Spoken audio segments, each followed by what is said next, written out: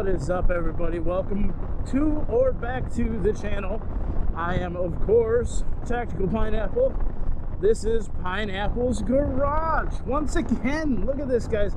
Another episode, Pineapple's Garage. It's amazing, right? I'm actually producing content again. The weather is fucking gorgeous. It's absolutely insane. It's still a bit windy, but you know what?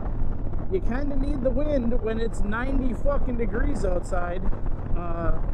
So a week ago we were freezing temperatures. Today it's 90 degrees. It's kind of hilarious listening to everybody complain, but it is what it is. So I'm literally doing this video kind of just to talk about this quad lock here. I had a picture on Instagram the other day, whenever it was, that I just received this quad lock. I'm not a huge fan. The thing is actually not so horrible, but it's not very mountable, at least on stock Harley bars. And I know, but Mr. Pineapple, why do you have stock Harley bars? Because I haven't changed them, and yes, I fucking know it's something that I need to do. I really do. I'm typically used to riding with 16-inch ape hangers. Since I got the bagger, I never switched over, and I don't know why. I put a lot of miles on, and it's not horrible riding in this position, but I definitely fatigue faster, so it is something we are going to be doing on the channel. We are going to be switching these bars over. I have some custom manufactured ones. I say that because they are custom. I made them myself.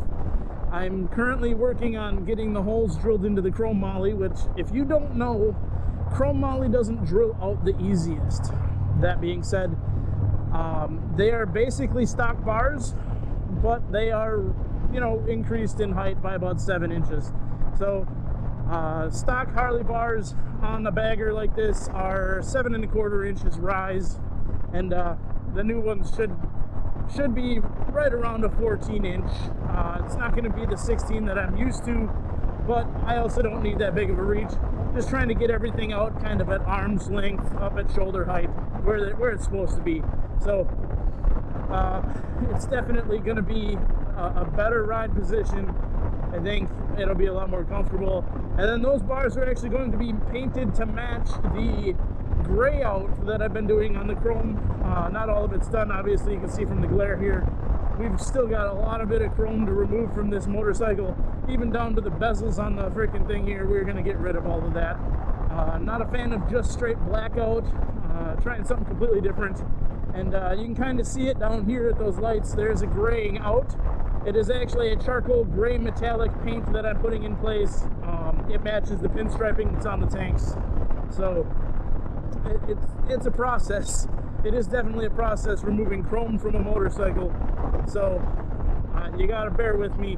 I would like to take video of the process, but I'm a horrible content creator when it comes to not being on a motorcycle or not being in my studio. So I try. I've done a video or 3. I think I've actually only posted 1. But, you know, we work our way through. We get shit done.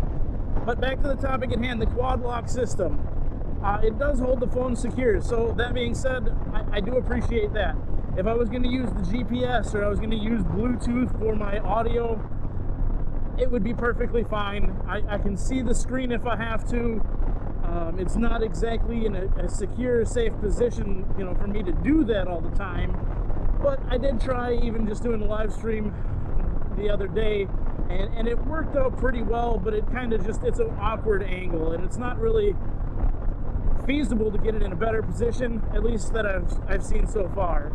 One of the reasons that I also don't like it is I actually had to remove my clutch master cylinder over here to get that fucking thing mounted, right? So the clutch itself is hydraulic on the 2014 Street Glide. With a hydraulic clutch, obviously you need the hydraulic reservoir. The hydraulic reservoir is mounted really close to the bar, and it takes up all of the flat spot that's in decent location on that bar. So I had to remove that. Not horrible, it's just 2 Torx screws, put the clamp on, and then reposition it over the clamp. Now obviously that means that I'm not perfectly flush down to the bar, I'm not rounded perfectly onto it again, so there's a little bit more tension on that, but I feel like it's not horrible, and it's definitely something that's doable, and it's not going to really hurt anything. I do have to attempt to reposition it. I'm going to give it its fair shake, but as far as a motorcycle mount, I don't necessarily like the bar clamp style.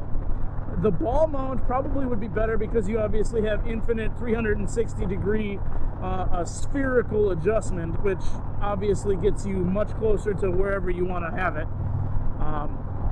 And even then you can mount it down further on the bar, and it'd probably be pretty cool, you know. I decided with this one, you know, just to go this route, try it out, because I wasn't sure how I was going to even like having these things on the bar, what I would really use it for. It's not exactly safe to do a live stream from the motorcycle, right, for a lot of reasons.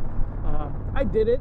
It's not horrible, and if you guys don't mind just riding along, that's probably okay. But I'm guessing you guys would much rather prefer the view coming out of this camera than a view from this camera staring at me, because even though it looks shitty right now with the browns and the light grays and all that shit, because, you know, spring hasn't really fully sprung here, it's definitely a situation where it still looks better than me. So yeah, and I apologize for that, and we will get other camera views going again before the end of this year. I do have a 360-degree camera that will be put in place, and I've got another couple GoPros I will mount in various positions and get a couple different camera angles, so there's a little bit more excitement to the ride. That being said, I'm guessing that, similar to last time, the audio is coming through much more crisp and much better. I like this new audio setup. From what I've done over winter, it seems to be pretty good, which means I just have to permanate it, however you want to say it. I need to make it permanent. Right now, there's things floating in my helmet, basically. It's perfectly safe because it's down, it's in the chin guard. There's other things that are just wrapped around, so I will make it more permanent now that I know that the audio is that much more crisp. It is that much better. It also makes the editing flow even greater because, for those of you who don't know, last year I was using the Shockwave audio from my Ruroc 2.0 helmet, which is loud. It's not great. It is semi-distorted. The microphone is okay, but as long as you get a good quality process in, you can edit out a lot of the noise that you actually get. But the issue with that is obviously it's not direct, so I do have that now running into, or getting the audio from one of my Purple Panda mics, which I've used for my videos for quite a while.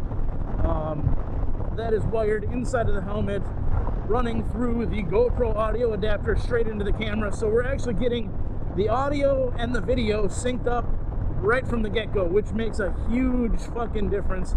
I don't have to do some clap or anything like that and get everything synced up, which realistically I probably didn't have to do in the past all that well anyways. It could just be pretty close and it would have been fine, but I'm a stickler for it, so there were definitely, you know, times where I spent a lot more time aligning things than I needed to.